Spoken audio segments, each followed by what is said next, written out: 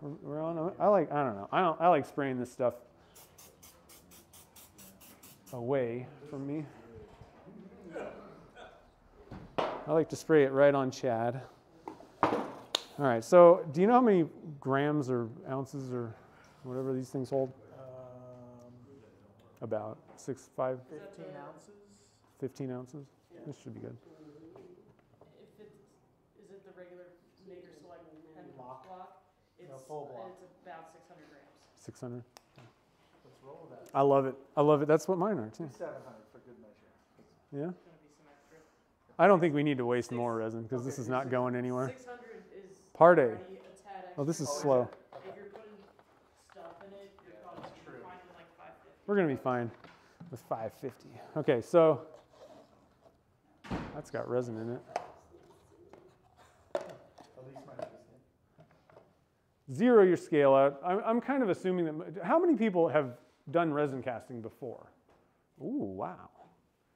Okay, so you guys kind of know the deal. There'll be time for like questions and different stuff, you know, once we kind of get through this. We'll probably break in between the moisture thing and then the adhesion thing. And if anybody has some questions pop up, you can ask.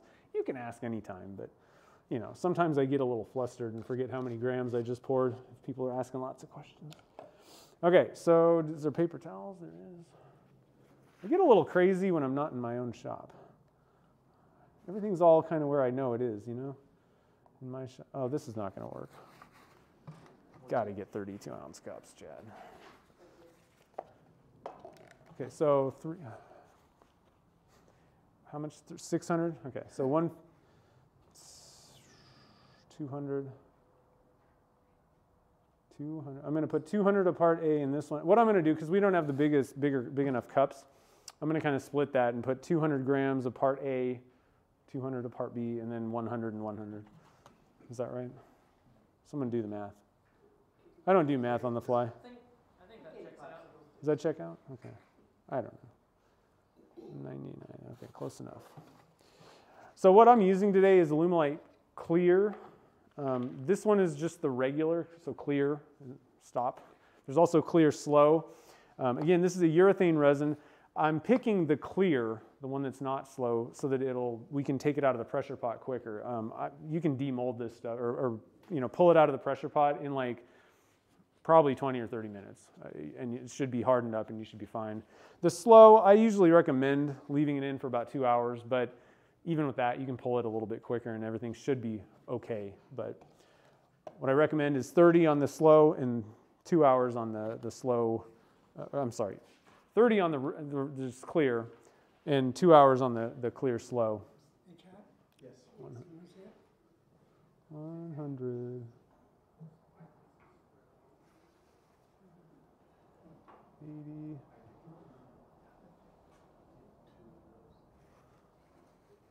So we'll be able to pull this out, I mean, probably before I'm done.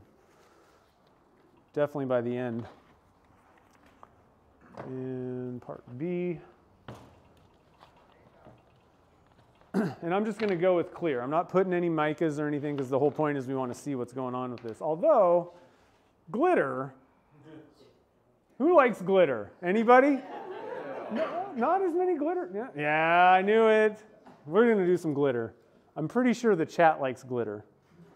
They love the glitter. Who's in the chat, Chad? Gretchen is here. We had to restart it, so we're now getting people joining. Man, you're ruining my numbers. Let me message her all. Tell your friends. Come join the fun. Okay, that's close enough. 100, so again, I put 100 even amount. It's 1-to-1 ratio, by the way. Is that by weight or by volume, or does it matter? By weight. That is a very good question. Make sure, and even the veterans out there, if you've been casting for a while, make sure that you just, if you're buying the same resin, fine, but if you're buying a new one that you haven't really used before, it doesn't look familiar, read the label.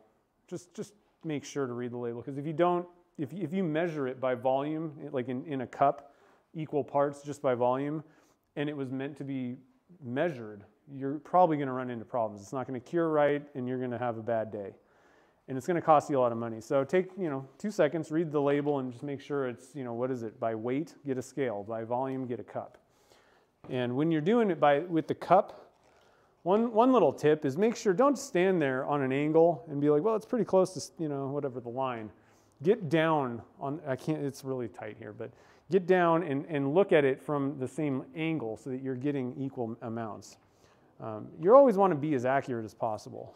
That way, if you do run into a problem, you can diagnose it or at least throw out the idea of, I didn't measure this right, So let's get this mixed up. I put the full 600 in one of these cups during my one-on-one, and that was not a good idea. It was rough. While we're doing this, stir sticks and cups, I recommend using the paint mixing cups probably. You can reuse them.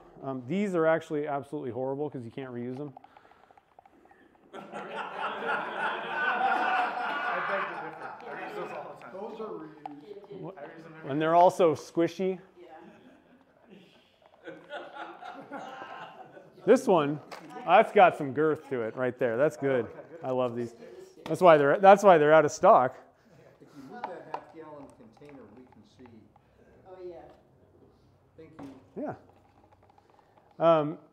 So, the paint mixing cups are great. You can reuse them, and they're totally smooth. That's another thing. I do use, cups, like the Dixie cup things, but you've got like ridges and stuff in them, and whatever you poured in the cup first, that's going to be trapped in those little ridges, and it could throw off your mixture. Or you could have just little blobs of unmixed resin that get into your resin, which when you're turning it, maybe you get a little blob of something, and that's not good. So always try to scrape the cup and get all the part A's and part B's, as I usually say, together, mixed up, and you'll get the best results. Oh yeah. Oh yeah, those are good. You can get them for like $20 for a whole box. Nice, yeah. That's a good. My wife says that the crowd was laughing way too much at your jokes. They are? I agree. Did she say jokes or just at me? Or are you just being nice? Because she can be pretty ruthless. Just kidding. So who's all in the chat? I'm sorry. I think. We got Gretchen. Who knows who too? I don't know who that is. I don't know. Homer, Lex. Oh yeah. Not everybody's commenting yet. I'm just gonna put this on the scale. So we're just dumping it in. I think I stirred it up pretty good. Good enough. Gretchen also says she loves you, Zach. Oh, that's nice. So first we'll do some broccoli. And I really recommend, take some time, especially when you're doing vegetables like this that are just going to turn into failure, and really put them in the right spot. You don't want to make this look like crap. You want to, make it art. This is art. Look at that. I think that might be a Chinese symbol. Did you wash them before you put them in? Oh, definitely. Yeah, they're trimmed and cleaned. I was saying earlier, I thought it was kind of funny. They put the pizzas all out and opened those up, and then after the pizza was kind of gone, then vegetables showed up, and I'm like, nobody's eating this. I was like, we got to just dunk it. They're full. Oh, I forgot to put. So I brought some glitter, and so some of these things I do sell, and I brought some good deals, but we can do this after the fact. We're going to put a little glitter in there. This is my micro. Oh yeah. Well, yeah. I'm going to do both. A little bit goes a long way with this, but if we're going to do something crazy, add glitter. Is Ann McDonley here? What about Connie? They love the glitters. Maybe they'll comment now that you mention it. There's a bunch of people watching who haven't commented yet, so I don't know. Oh, they're just waiting to see what the failure. They're like, I know what's going to happen. They're the regulars. Okay. And then I wish I could kind of show you guys what's going on in here, but basically it just looks like resin with a lot of vegetables. Just to let you know. Okay, so we got it all poured. This resin has about a 5 to 7 minute working time, so yeah, I just set it in, probably.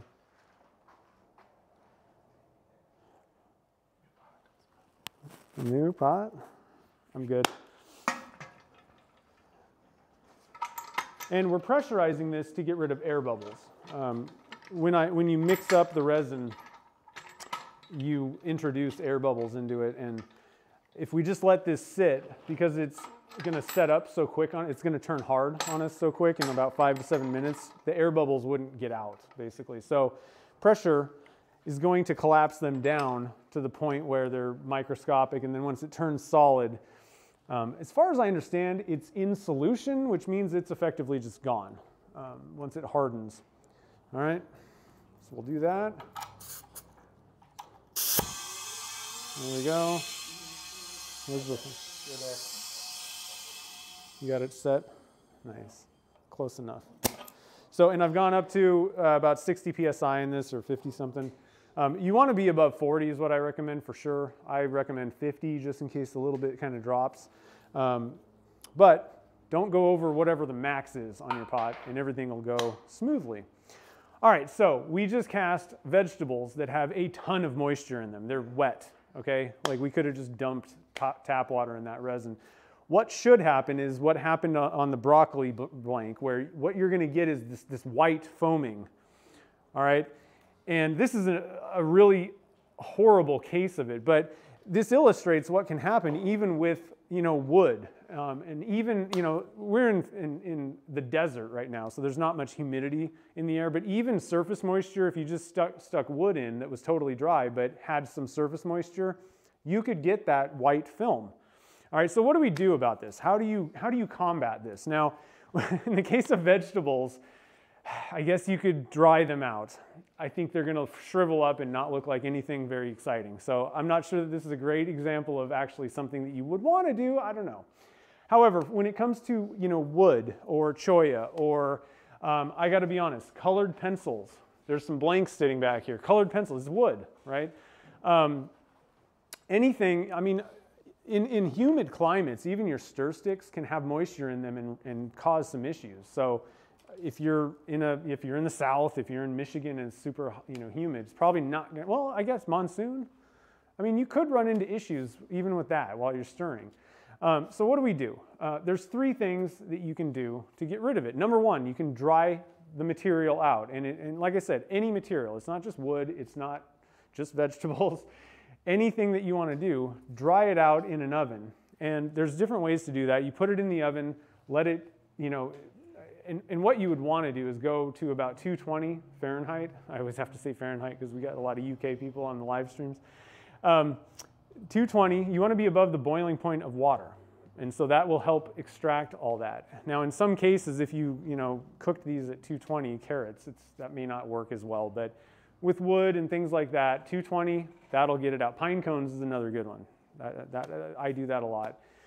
Put it in the oven and let them bake. Now, if you're dealing with like a block of wood, there's a way to kind of figure out when it's at the 0%. And you're going for 0% moisture content. A lot of people come from the woodworking world and they think that dry wood means 12% moisture content. That's not what it is. It's 0 is what we're going for with resin. So the way that you can do it with an oven is you put it in the oven for maybe depending on the thickness and all that and how wet it started. Let's just say you put it in the oven, left it there for a day. You weigh it before you put it in, you weigh it the next day, and then you put it back in and just make sure. Once it stops dropping weight, it's 0 effectively, all right? So that's the best way to do it with larger things. With something like smaller pine cones, I mean, you're probably good with half an hour to an hour if you didn't just walk outside and it was raining and you picked it up.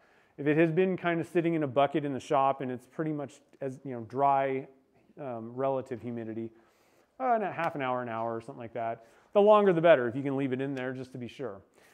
Dry it out and then you can stick it in your resin. The other thing you can do is stabilize it, which is going to be better. You're going to suck out all the moisture and all the air and replace that with a resin that you harden. At that point, moisture can't even get back into the structure of the material. All right, so that's the second thing, and if everybody was here for Curtis's stabilizing demo, you learned a lot about stabilizing, and it's very effective. But you don't you have to do that. You can just dry it out, you can stabilize it. The third thing is you can take, like I said, your wood. This is probably not going to work for something like a pine cone, but if you had just kind of a block of wood, do we have anything like that up here that I can show? I don't know. Let's just say that you wanted to drop this in, and it was just pretty, dry to like equilibrium moisture content. But you didn't want to dry it, or you were in a hurry, let's say. You don't have time to stick this in the oven for hours. What you can do is just seal it off. You can use something like 5-minute epoxy and just put a coating on it, maybe 2, just to make sure. All you're trying to do is put a barrier between the resin, the casting resin that you're going to be pouring around it, and the moisture that's in it. All right, so those are the 3 ways that you handle moisture.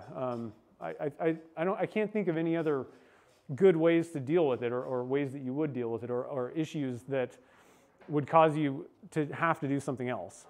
In some cases, something may be so wet that you just can't use it, I guess. But if you do one of those 3 things, you should be pretty good. Have you tried the moisture content of wood in a microwave? I haven't.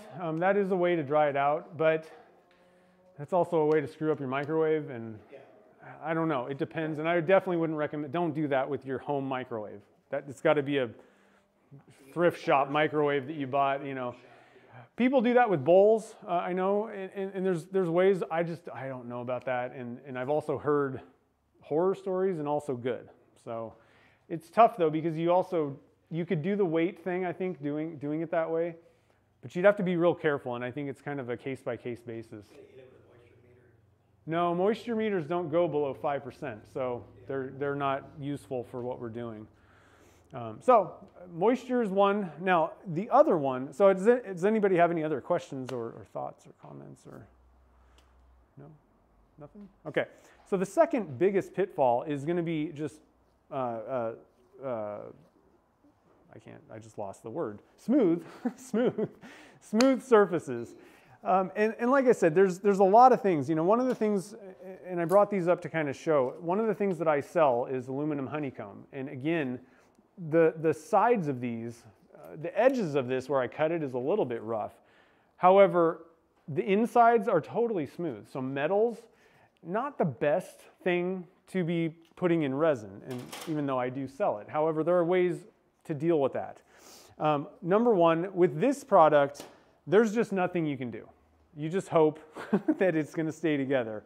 And it does pretty good. I think there's a coating on the material that I buy that actually allows the resin to grab onto it. But I'm going to be honest, it's not the best bond. It's just not compared to other things. Even with burls, I'm going to pass this around. And you've already seen the baby cap thing, right? But this is a piece of wood. And I already said, like, wood is pretty good, and it's kind of spiky.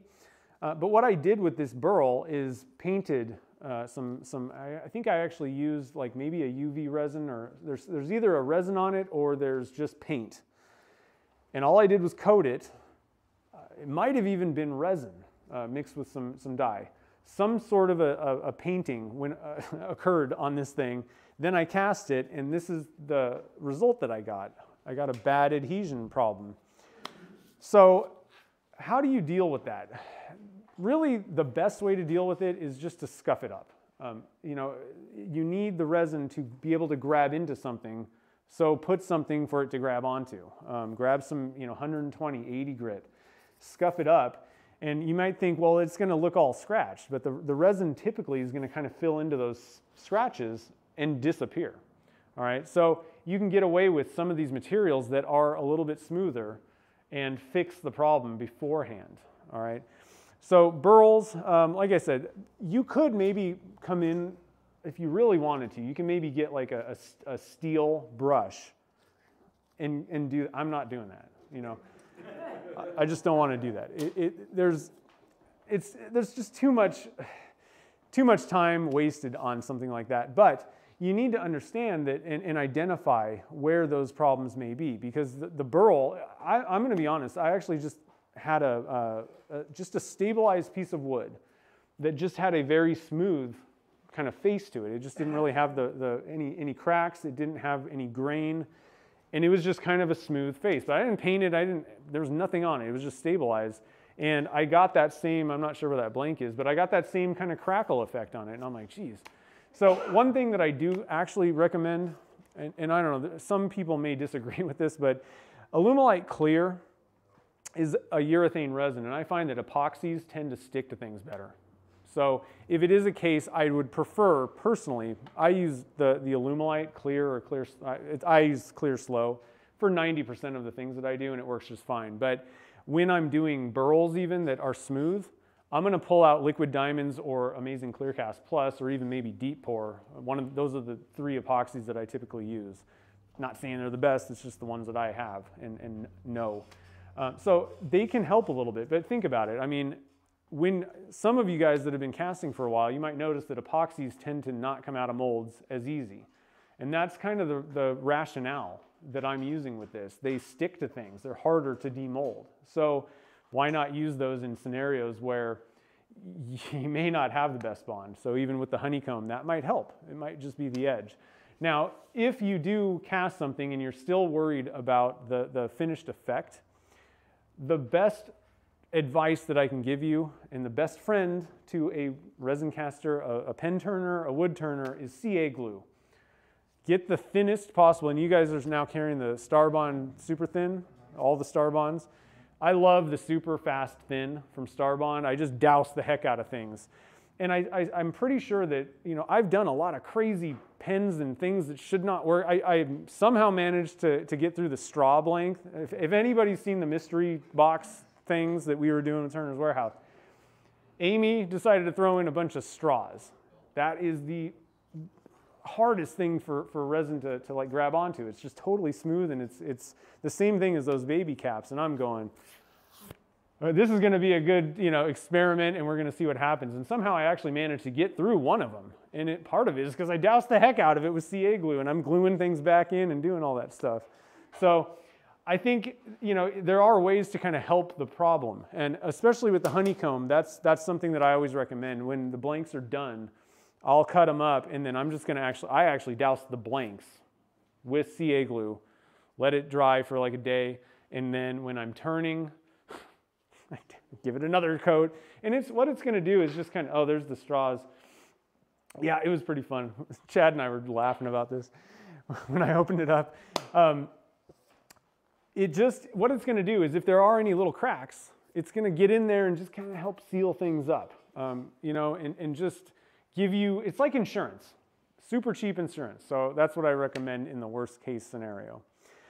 Now, for the pen turners, did you have a question? Yeah, if you use a metal inlay like I was using, would you recommend dousing something like that with CA glue over, say, something like sanding, or would you do both? Will you repeat that? So he embedded metal kind of fins, let's say. Do you have actually, yeah. Well, it's kind of the same idea as like honeycomb. I don't know, am I even on camera? Oh, what? For the folks at home. And if you're comfortable with it, you can pass it around. Yeah, I would douse that with honeycomb. Why not? But that would be like after, like while you're turning and stuff. I wouldn't. You don't need to douse it with honeycomb before you cast it. That's not going to do anything, right?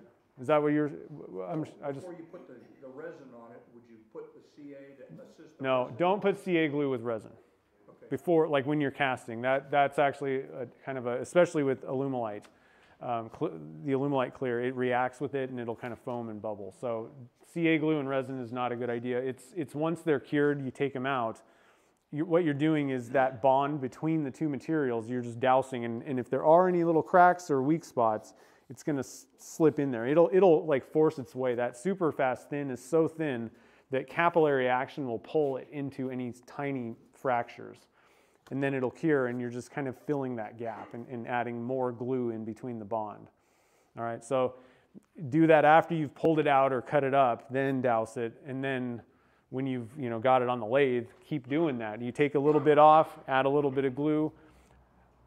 I'm telling you, that's the only reason I've gotten through half the stuff that I've gotten through, because I'm not a great turner. So it's not the turning, it's got to be the CA glue, I think. Zach, do you do anything to the honeycomb? Yeah, so I do prepare. One other thing that you can do, one other issue that you can run into is actually contaminations on materials. So you noticed, and I kind of made a big stink out of it, I brought the stoner. This is mold release. What this does is you're going to put it on your mold, and it's going to make the resin not stick to the mold as much, or make it easier to demold. So basically, this is like a silicone spray of some sort, or think of something that it's like a non-stick spray, PAM or something like that, something similar to that, but different. I'm not going to sit here and spray this on a mold when I got material that I might cast sitting right next to it, because if it lands on this, it's non-stick. It's even more non-sticker, So I usually try to spray this somewhere else. But let's say that I accidentally got some of this mold release on these materials. What I'm going to do with the honeycomb, and you can do this with other materials that can stand up to acetone. Some materials can't handle that, and in that case, I would go with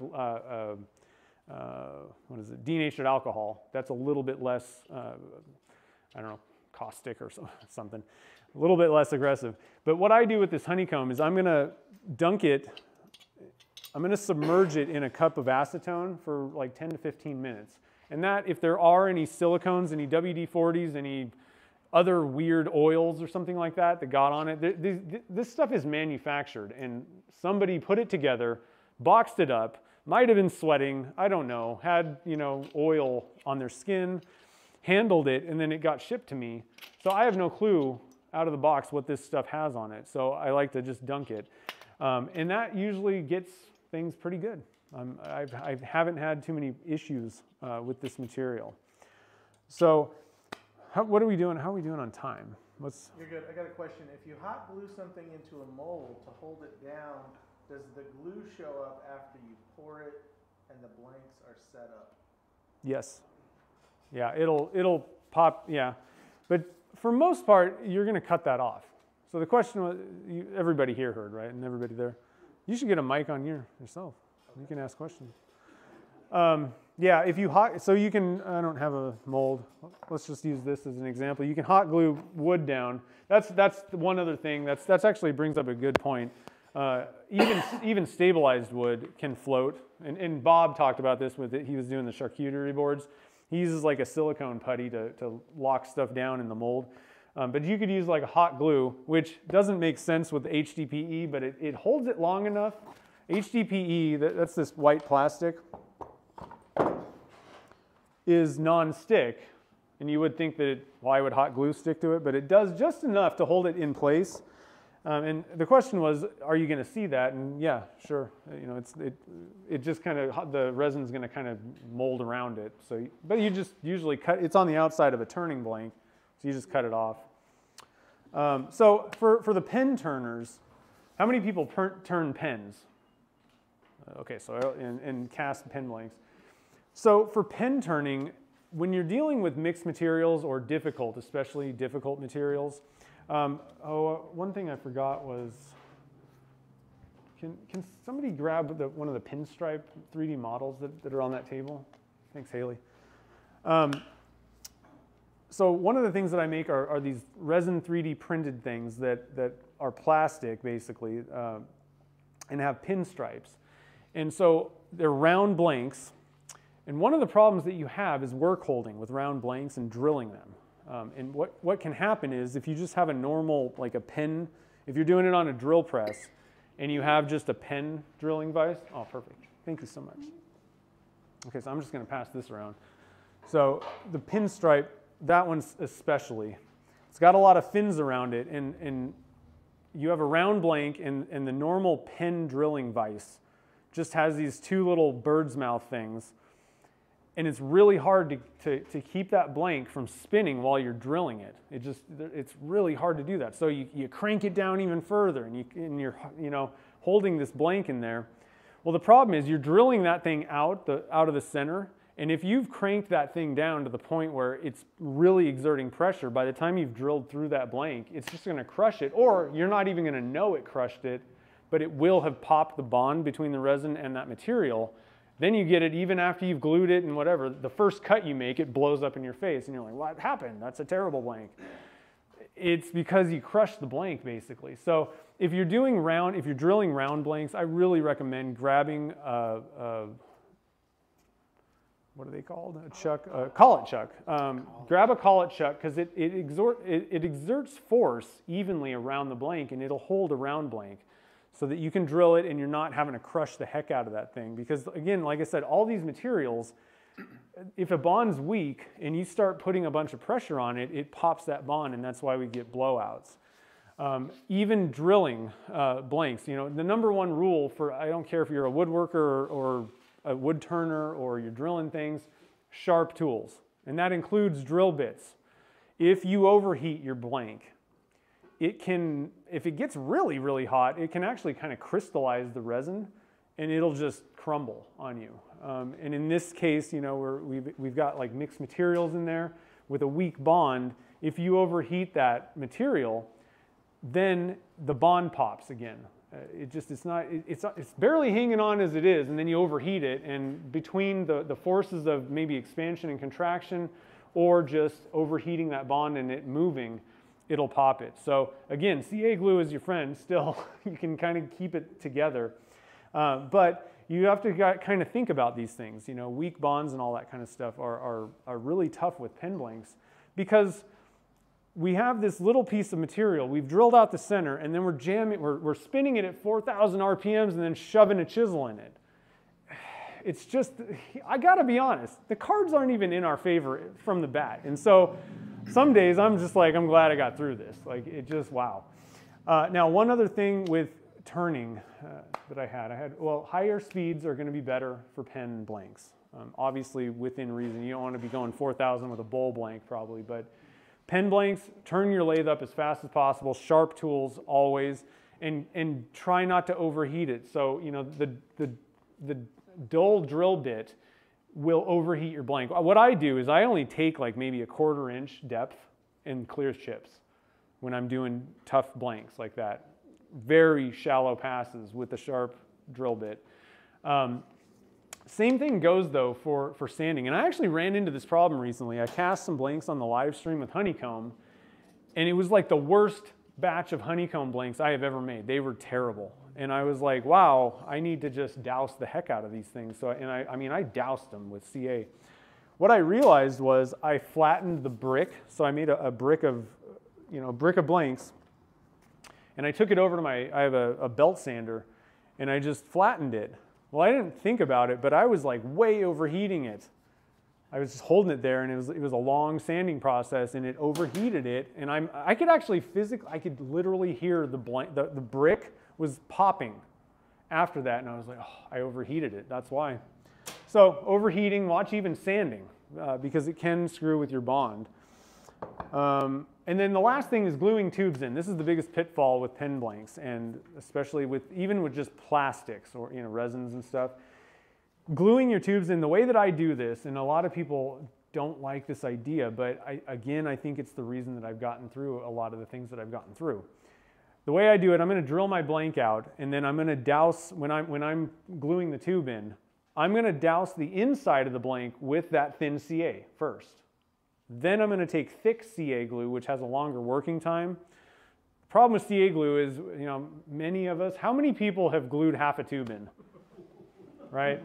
Okay, so don't do this with wood blanks. This is not, we're not talking about that. And even if you have a material in there that you just dried out, but it is not stabilized, be careful. Because if it did grab a little bit of moisture out of the air, that's what kicks the CA glue off. So this is really for like plastic blanks, especially. Resin blanks, and I even do this with resin blanks that don't have materials or cracks or anything. I douse the inside of the blank with thin that super thin CA.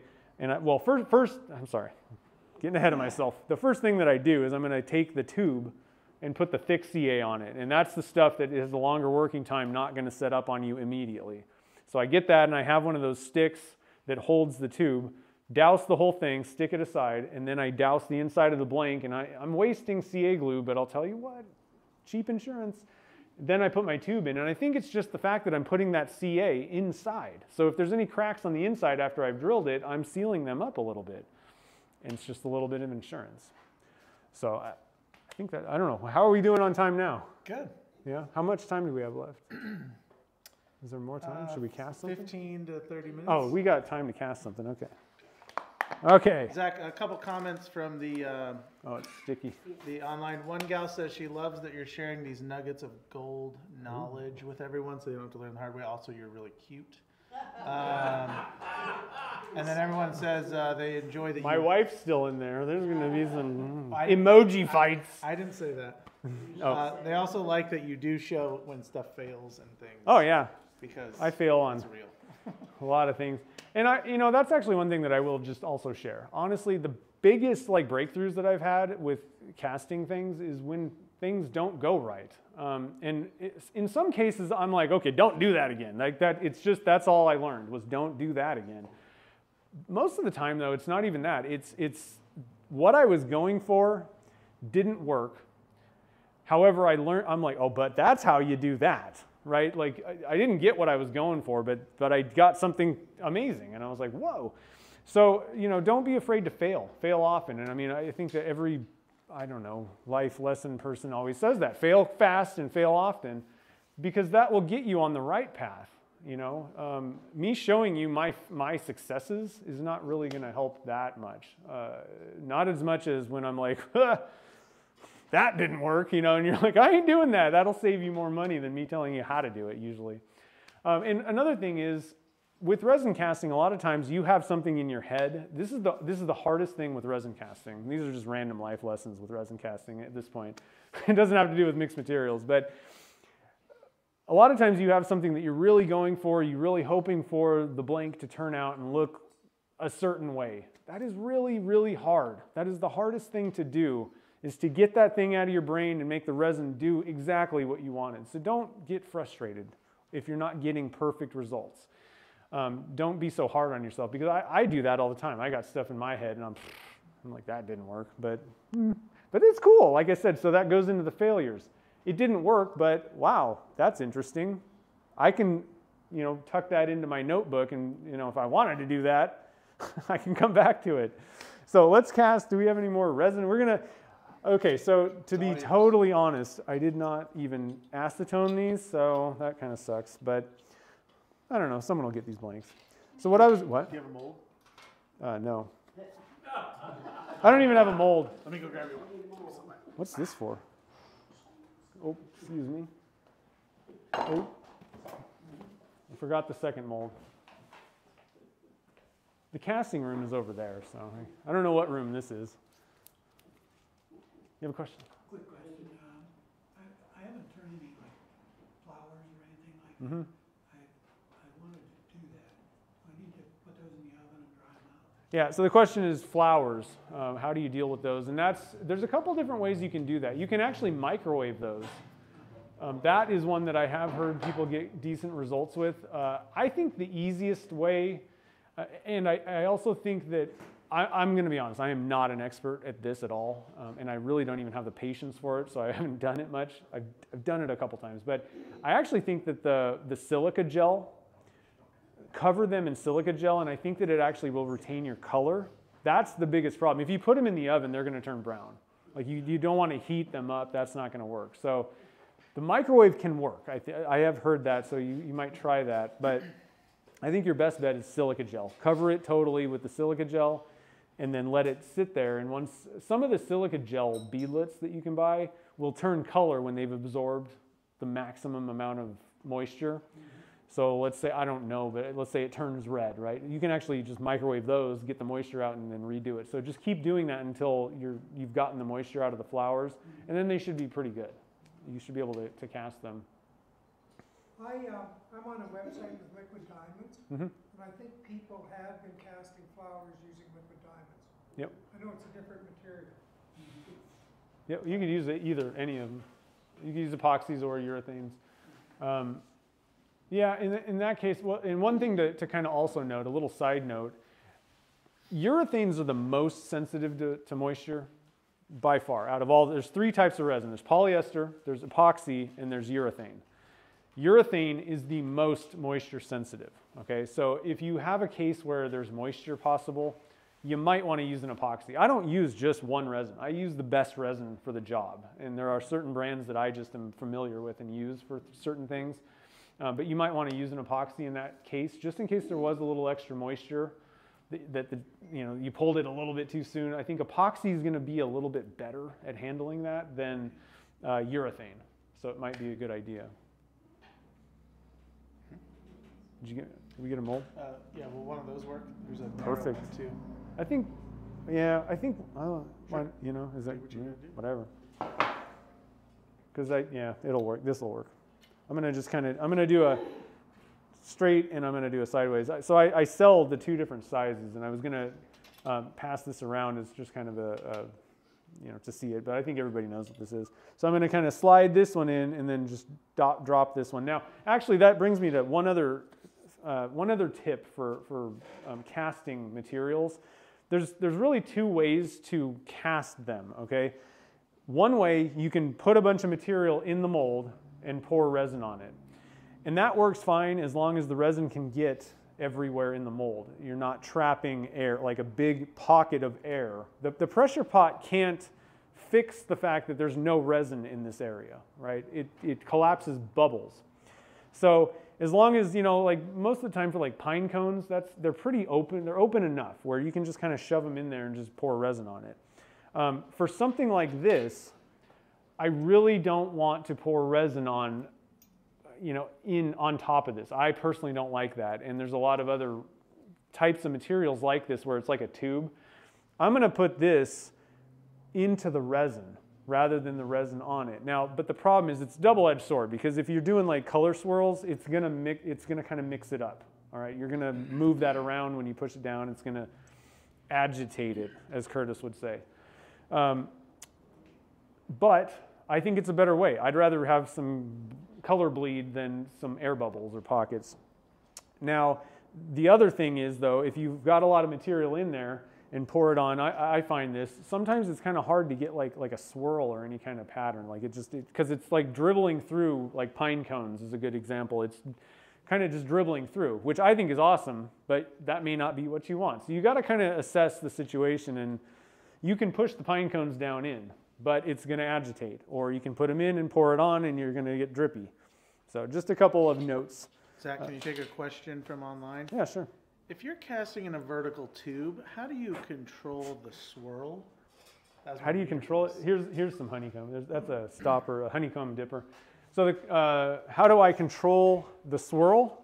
Yes. Okay, so that's one thing I'll kind of go over.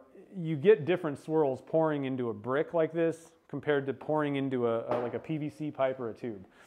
And what I do, really the swirl or the combination of color is 2 things. One of them is just the pouring. It's going to kind of mix it up, but it's going to be different than, you're going to get a different look than pouring horizontally, I call it. Vertical pours are going to be different, but you're going to get a pretty good mix up by just pouring one color at a time. The other thing you can do is use a stick and just kind of swirl it around a little bit. And it'll mix it up, but again, it's not going to be the same swirl as the brick mold. It's just going to be a little bit different, but I love them. I love vertical pours. They're fun. Okay, so we're going to do 600. We're going to do one other product that I love is the blue to purple color shift powder that I sell. And we're going to do some starlight glitter. And we're going to make what I call blurple. It's blue to purple. And we're going to add a little bit of violet dye, and it's just a mixture that I love for anything. Where'd the violet go? That's not it. Here it is. All right. It's going to blow up in my face. Blurple! Zach, what's your website? My website is resinwerksstudio.com. I went for the most difficult, long thing I could think of. Works with an E. W-E-R-K-S, because we ain't working. We're having fun. Oh, good Lord. They do that on purpose to those things, so you get it all over yourself. Yeah. Okay, I think I'm going. You know what? The funny thing is, I want one drop. One drip. Okay. So. Is that you or Elise? I don't know.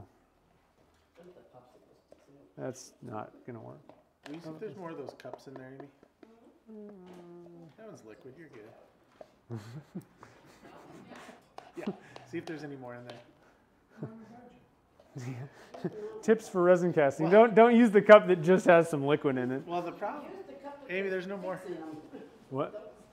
No, I don't want The to. problem is everyone bought them, and then we didn't have any left to bring home. Well, so the good news problem, is but, you know. everybody bought the good cup. So at least Use that cup. Take those out. no, that's cool. We're getting one, right? Is somebody getting one? Amy went to get some. A couple other little notes. Typically, you know, if you are going to be mixing colors together, again, this isn't really mixed materials, but since we're all here and having a good time, one of the big tricks to keeping colors from bleeding is just wait until the end of the working time when it's starting to thicken up, it'll warm up. Different resins are going to have like a different, I would recommend using a temperature gauge to actually read the temperature of your resin. 74. But you're waiting until the end, it's thickening up, which means that it's just not going to move as much. And the other thing about the end of the working time is it's going to turn solid soon. So it's not moving at all after that. So that's kind of one of the tricks. There's techniques and all kinds of different stuff. You know, you're going to get different looks by doing it differently. But the end of the working time is kind of the key for that. I'm just going to do one color on this one. If you want to see that, you know, like mixing colors and doing all kinds of stuff, I do live streams on my YouTube channel. I don't want to waste one of those huge ones. Where is it? Yeah. Okay. Well, yeah. Okay. Okay. Cool. This is a giant one. Why don't you get the big ones? Putting it on your Put the sticks in the big one and use the little one. Yeah. I like that idea. That's sensible. So on this one, this honey thing here, we can see the threads in there. Yeah. Did you like paint there inside, or is that just in there, just screwed it in and glued it? You don't actually see the threads, you just know that there's. I think I painted. Okay. I did that one a long time ago. I'm not entirely certain.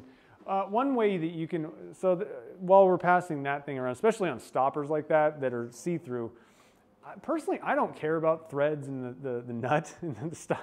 Some people hate it. They're like, you're not an artist if you show that thing. And I'm like, who cares? It's really cool. I like it. If you hate it like that, though, one thing you can do is oversize drill a hole. So you're not even gluing anything in. Drill and over, so those inserts take a 1/2-inch drill bit. Drill something above 1/2 inch out, pour black resin in there, let it set up, then drill your 1/2 inch, and you don't even have to worry about anything. You know, whatever. Just make sure that difference is enough to cover up that thread. I like it. I'm like, it's the inner workings. It feels steampunkish or watch partsy. I like the threads especially. I really like that. I think it's cool cutting your own threads. And I think the average human is like, how'd you do that? And I'm like, by hand. By hand with a machine. Yeah. All right, so let's mix up some more resin. And we're going to do blorple. One thing that's kind of cool, I don't usually do the 2-inch honeycomb sideways, so that's kind of fun. But again, you got to watch out. I don't want to just stick this in there. I want to make sure that the resin flows around this. And so this one I could maybe put in there and just let it kind of flow sideways. That might work pretty well. Or I only have one color, so I don't really care. I'm not going to mess anything up. So maybe I'll put it in kind of sideways, but make sure that the air is being forced up and out. All right, so we got part A. Do we have part A regular? Yeah.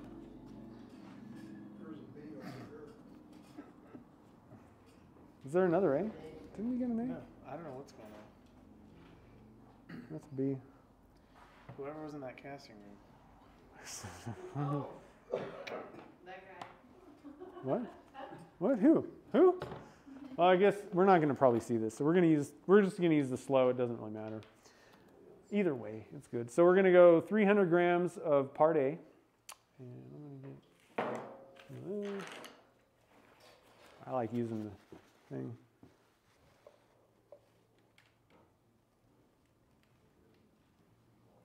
$300. The online is requesting to see who's here. Wave, everybody wave, ready? And back. The wave? Yeah, there you go. Okay, so we're doing, okay. So we got 300 grams of part A, lost the cap. Nope. No. We're good. We got tons of B. Well, some B. Zero the scale out. And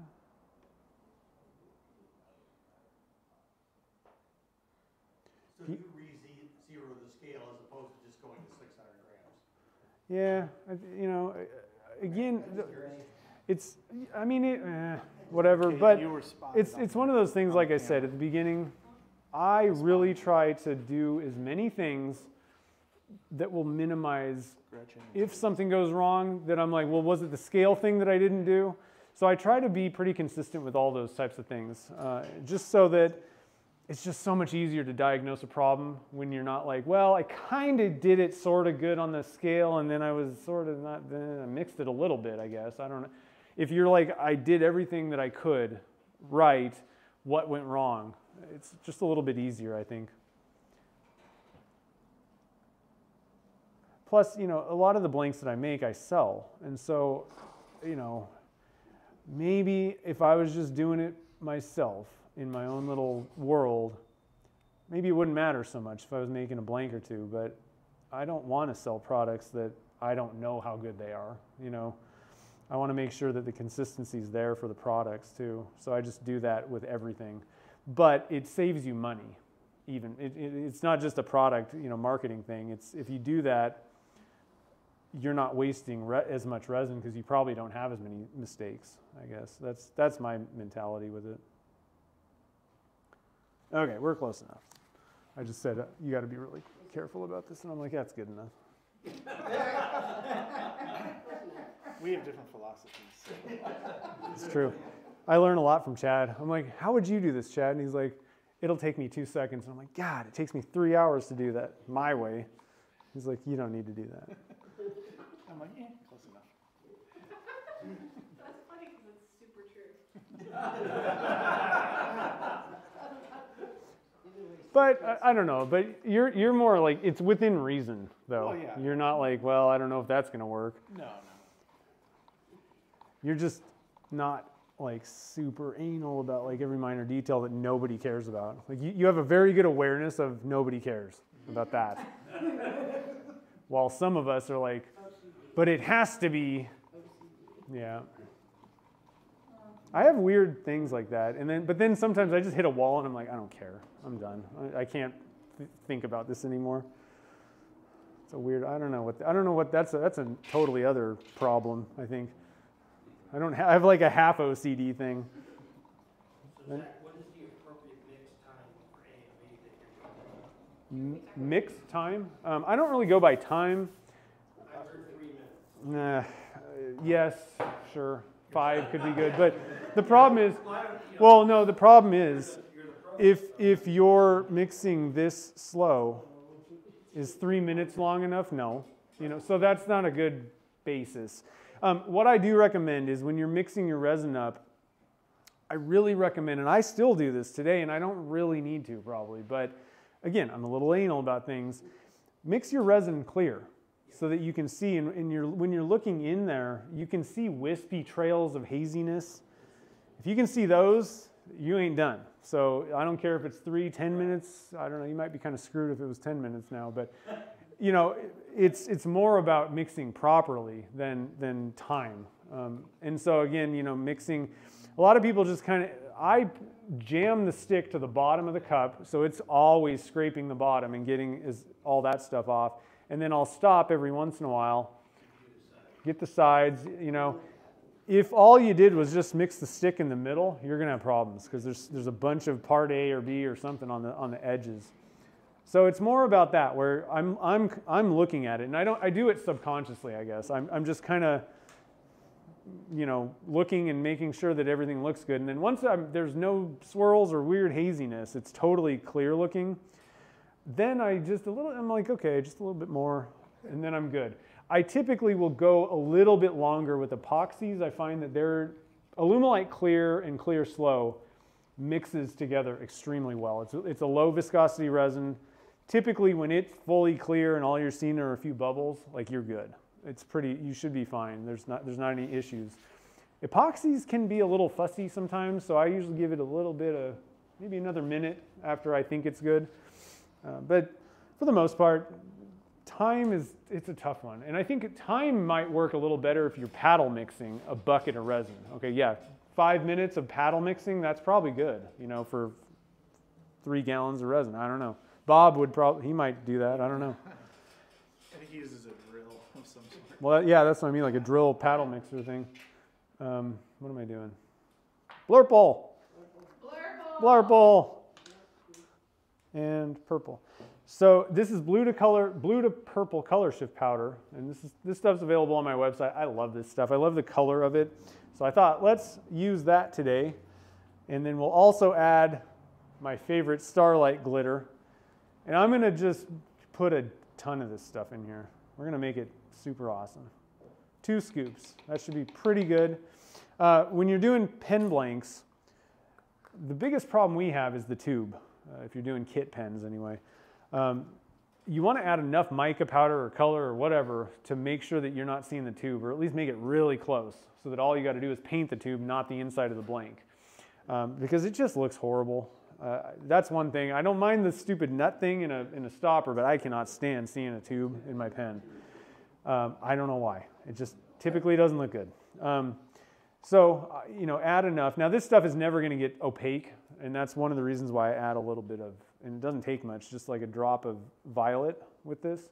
But I want to show you guys how cool this looks. I'm going to try and get around. The good thing we use the Clear Slow. I mean, it's just, there's some clumps that I haven't mixed up yet, but it's just kind of a wicked, so this is without any dye, and it's going to be see-through and kind of weird. Like if that's all we did, it would be totally transparent, but you can kind of see shades of blue and purple in there, especially when I kind of mix it up. It really pops out when you have curves on something. Like this is actually the same, they use this as automotive paint, is actually one of the uses of this stuff. And so when you see a car that looks blue over there and it's purple over there, that's this stuff. Oh, what? What's it called? It's just blue to purple color shift powder. It's available on my website. Okay. Yep. And if you guys go back to check out the live stream to watch it again, we'll put all the links to Zach's stuff that he's mentioning, so it's easier for you. I just kind of dripped a little bit of the purple dye. It's violet dye. Now look at it. And I just love that color. But you still have, and the Alumilite violet dye is pretty dark, like really dark dye. But you still have shade, it's less, there's a little bit less, but you still have shades of blue and purple going on in there. I'm going to knock over all the cameras probably. Hold on real quick, all right? He's on a time crunch now. Yeah, he is now. We're on a time We're crunch. using the 5-gallon pot, just so you know. Yeah, okay. And then I'm going to drop in some Starlight glitter. This stuff rocks.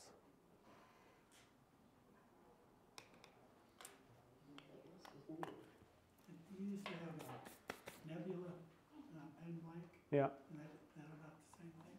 not at all. Totally different. The Nebula, it's a red, blue, and purple mix. Zach, question online. When you paint your tubes, what do you paint them with? What kind of paint? Powder coat from Turner's Warehouse. I hate painting tubes because I'm usually doing stuff and it's the next day and I don't have time to be messing around with all that stuff. So I usually use the powder coated tubes from Turner's Warehouse. Unfortunately, you can only get certain kits, but you guys notice that I use Sierras, Cigars, and Juniors a lot. Those all come in powder-coated tubes, and that's one of the big reasons. The other reason is you got a lot of choices within the line. So I only need a 27/64 drill bit for a ton of different types of Sierras. I only need a 10 millimeter for cigar or everything, and there's lots of plating. So I just kind of look at that way. My thing is I don't sell pens, really. I'm not a pen maker and seller and all that stuff. I make blanks. I'm looking to see what this thing looks like, as this blank looks like as a pen. I don't care what kit it is so much in most cases. So I'm just kind of turning it. I'm like, oh, here's a cool cigar. The blank looks amazing. So that's my personal focus usually. So one thing, I was talking about the mixing colors together. I'm just going to start dumping this in there. Zach, Rick Timmerman says it was so awesome to meet you today. Awesome. He's probably already 3 hours away. Oh. He was here this morning. That's cool. It was good meeting you too. I'm just going to kind of push that down in there. And I'm watching, there's little air bubbles here and there. I'm just going to kind of let them pop out. And you can kind of move especially again, in this case, I don't really care if I disturb the resin in this. You can kind of move it around and lift it, just try and get those air pockets. It's more of a pocket than a bubble in this case out. What do you got? No, I was just clearing the view. Oh. You were just blocking the camera. Oh. You're good. You're good. What? With the cup? Yeah, it's coming at you sideways there. Oh. Really? Huh. You're good. Okay. Don't fret, Zach. Don't mess up. So what was I saying? See, I get totally, when people do something, move a cup or ask a question, I'm like, what? What was I talking about? This is why Gretchen would be on a headset when I was doing live streams, and then she'd be talking to my ear, and I'm like, shut up. I'm trying to make a point, and then I'd lose it, and I'm like, whatever. You guys lost golden nuggets. Poof. So I don't do that. Well, she can't do that anymore. But that camera? This cup was in the way of that camera? Settle down. Wow. No, I wanted to know. Just enough to block I wanted to know. yeah, this one. It didn't. I'm like, wait, which one are we doing here? All right, so everything looks pretty good in there, and we got one that's kind of up and down, one sideways. And then one thing I also wanted to mention about the aluminum honeycomb is people ask, how do you cut it? And there's some good information. So I got to stop talking because I told you I can only think of one thing at a time. Now, is that going to float up, or it's heavy enough it'll stay down? It's not going to float. It's not buoyant. In this case, the metal is not buoyant. There's no air or anything kind of making it float. So you don't have to worry about that.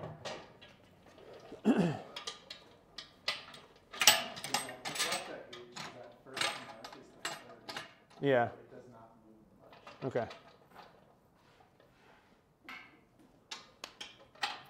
While Zach's doing that, everybody here, if you could do me a favor when you get home, if you have a YouTube account, go on and subscribe to Turner's TV. Make comments for these guys. Like most of these guys came here on their own dime, so pretty cool.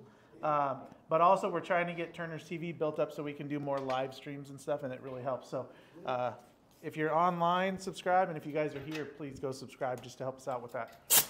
And then you can give these guys shout outs and kudos and things.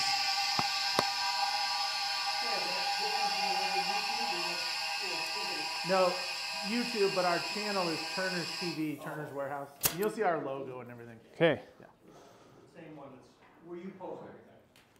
Well, so I have a channel, my name, but then Turner's TV is a channel, yeah. Okay, so cutting this stuff.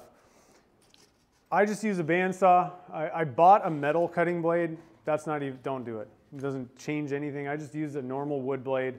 Higher tooth count's gonna be better. But you will get a little, the edges of this is how it comes out when I cut it.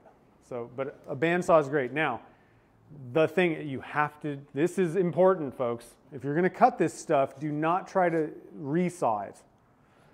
Cut it flat on the table with the honeycombs moving, like the 2-inch. You can't buy 2-inch and cut this into a bunch of 1/4 inch, all right? You can cut this out this way, do not stick this through your I tried it. Those shorts are no more. So the thing is, this honeycomb is super, you can't crush this way. They use it for like aircraft panels and decking and walls and all kinds of stuff where people are standing on it this way. And especially if you clad it with something else on the outside, it is super strong this way. This way, it just squishes. And so when the minute the first tooth grabs onto this stuff, it just crumples. I was like, ah. That's what happened, and it was pretty scary. So do not do it that way. Just, you know, we got 2 sizes, 7/8, 2 inch. That's all you get. So, but it cuts easy. It's very easy to cut with a bandsaw. Do you want to pull it? Oh yeah. Too soon? I don't know. This stuff. Oh yeah, we're at the end. That was a while ago. Yeah. So Zach did bring some of this stuff. If you guys are interested, see him after the. Smell it, yeah. We can smell the vegetables. Oh yeah. Oh, yeah. That's Yeah? weird. Yeah. Oh, it's gonna be gross. It's gonna Oh, we're losing the. Uh-oh. We're good. Might want to. We good. Might want to give it. Sorry. Mmm. It is nice. It does smell like a veggie chicken. Like a disgusting veggie chicken. Salad. Everybody's gonna go clean up the tray now. Yeah, right. Yeah.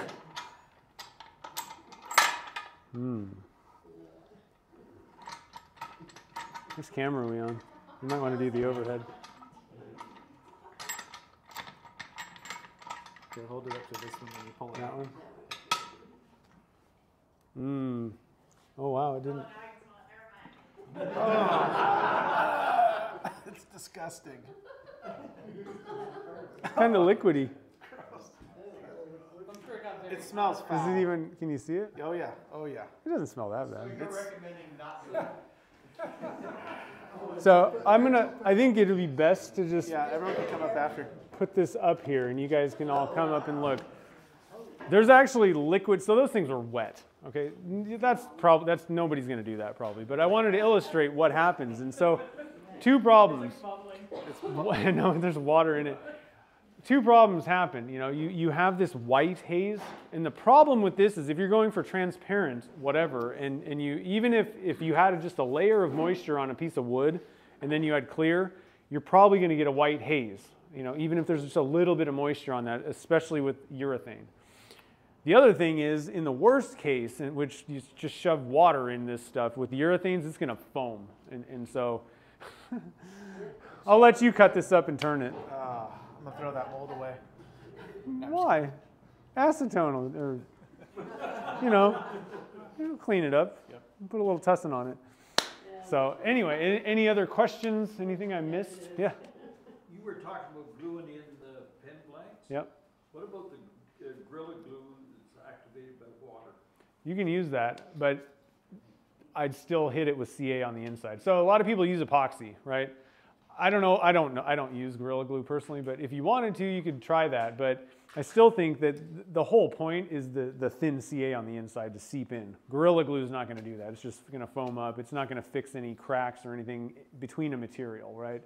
So I really don't care what like the thick CA on the tube, I don't think it plays any part. It's just, it doesn't set up right away, and it's quick for me. So, and I've had good results. I think you could use epoxy, 5-minute epoxy. You could probably use Gorilla Glue. I don't know though for sure on that. I use epoxy for wood. If I'm doing wood blanks, I'm going to use like a 5-minute epoxy for sure. All right. Any other questions? So real quick before we wrap up, what? Any other questions? Any other questions? Nope. All right. Cool. So if you want to see Zach after, come take a look at that. If you need to get a selfie Still with bubbling. him, show these guys some love online. Curtis, Elise, Jim, Zach. Bob's not here anymore. But thanks for coming out. The store will be open for a little bit, and Zach has his stuff. Don't forget to hit his website up, Resin Werks. Resin Werks Studio. .com. There you go. Yeah, I got some. I'll probably just keep it up here. All right, thanks, Thank Zach. you guys. Woo! Thank you. We still live? We're still live. You want to send a message to your wife? Is she still here? She was a This minute should ago. work. She should work. Jeez. Thank you everybody for coming out. Thank you all. Thank you for having us. It's great seeing everyone. It smells terrible. Yeah, come take a look at this, the most disgusting blank I've ever seen. Zach, it's like no big deal, so you've made some gross stuff. Well,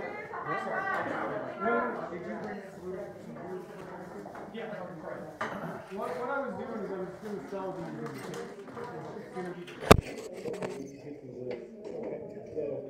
I think those are, I think they're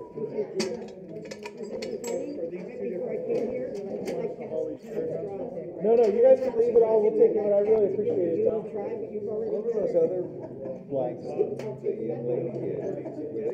They're up here.